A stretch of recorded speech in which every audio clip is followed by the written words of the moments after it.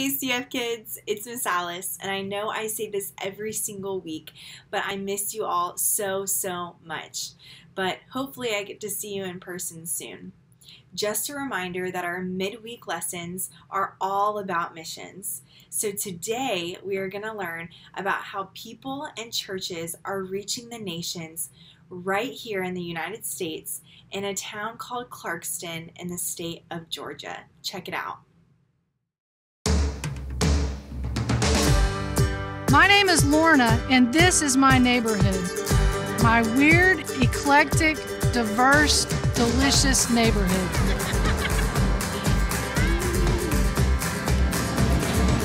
Clarkston, Georgia is like no place in the world because Clarkston is the world. Time magazine calls this the most diverse square mile in the country. More than half of my neighbors are from another nation, and 3/4 speak a language other than English. Every person who comes here has a story to tell. Their stories are important because they are important. And that's why we've come to Clarkston. Because those are the stories and those are the people who are turning my neighborhood and yours into a land of new opportunities.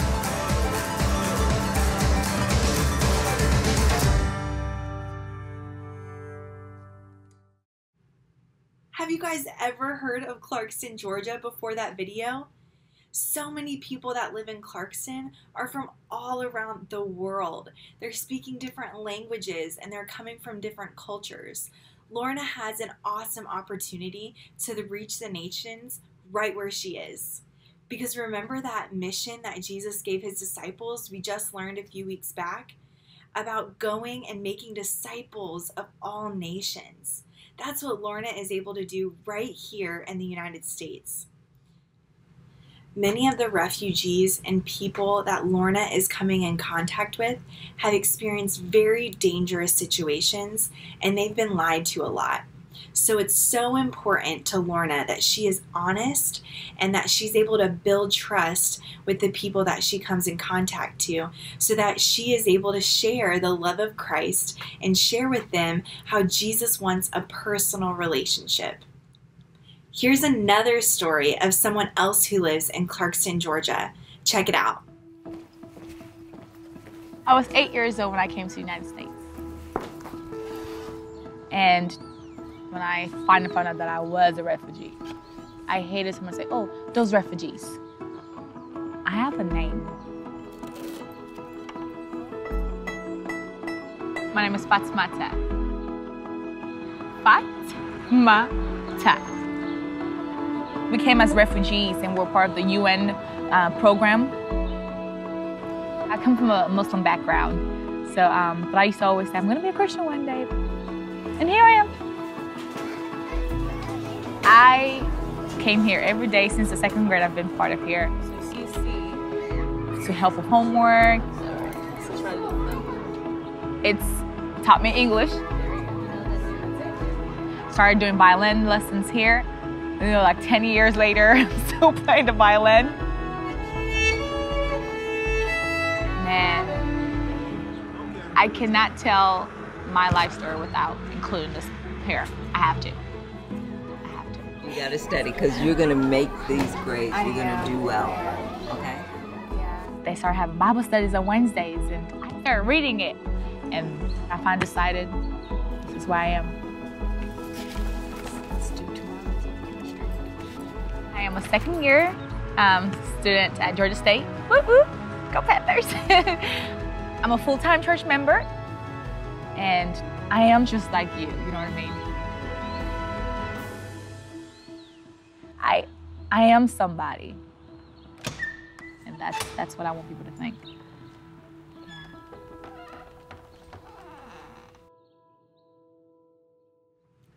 Wow, wasn't that an incredible story of Fatimata giving her life to Christ? Well, before I let you go, I wanted to share a personal story. I have been to Clarkston, Georgia, and so I wanted to share with you what I did and how God used it to teach me something. So I went there on a mission trip with some of my friends when I was in college at University of South Florida. So most of the time we were up in Georgia, we were giving out food to people who were on the streets. But then the last day we were there, we drove out to Clarkston, and one of my friends had a connection with one of the apartment complexes. So usually the offices at apartment complexes look like a normal office. They have desks and they have areas where people can come in and sign papers. They might have some chairs. Well, this was completely different. It was set up like a classroom, kind of like the classrooms that you have at your school. And so there were books, there were tables and desks and chairs, and there was whiteboards so that you could teach and write on them. So we went there because when all of the kids who live at that apartment complex, they leave school and come home, they need help with their homework. Their parents can't help them usually because they speak a different language, and usually all of the papers and their homework are in English. So what they do is they come to the office or their classroom and they get help to figure out how to finish their homework, and they read books and they get to play together. So that's kind of their routine every day. So we went there to help them figure out their homework and to help them understand all the English on the paper. So when I went, I was actually going to school to be a teacher. So, you know, you would think that I'd be super excited. Well, I really wasn't. I didn't feel like my heart was very joyful to go there. I wish that we were still handing out food to people on the streets that day. So I was kind of grumpy, not gonna lie. But when we got there, we met all of the kids. They were very sweet. And then I was helping one of the students. And then I think I got up for something, and this girl ran past me, and she said, "Hey, can you help me with my homework?" I was like, "Sure, okay." So I follow her and sit down next to her, and I asked her what her name was.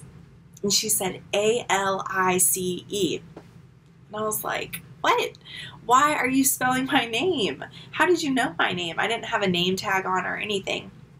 So I was just asking her, "Why did you just spell my name? I asked you your name." And she said, "No, that's my name. My name is Alice." And I said, "What? My name is Alice." So I don't know about you guys, but I have not met many Alices in my many years of life on earth already. So this was already crazy as it is. But then I asked her where she was from, and she said Tanzania. And Tanzania is not even in this country. She came over here from Tanzania when she was younger. She was only 5. So as I was just thinking, I don't believe in coincidences. I know that God is very personable. God wants to teach us things in different situations. And so in that time, I was just completely overwhelmed because I knew this was God speaking to me. I knew that there was no way this was a coincidence.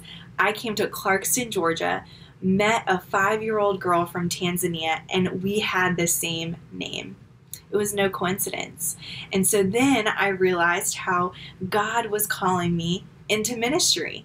God was telling me how I had my own plan. I had everything figured out, I thought, and I wanted to go with that plan. I wanted to do my plan, but God showed me and God changed my heart so that I would be open to what His plan for me is. So I just wanted to share that personal experience because Clarkston, Georgia is so incredibly unique, and it's actually not even far from here in Tampa, and there are people from all over the world there.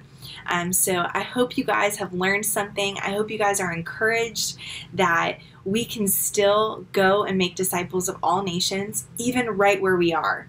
We don't necessarily have to wait until we go to a different country, that we can meet people right where we are that are from different nations and different backgrounds and different cultures, and we can share the love of Christ with them.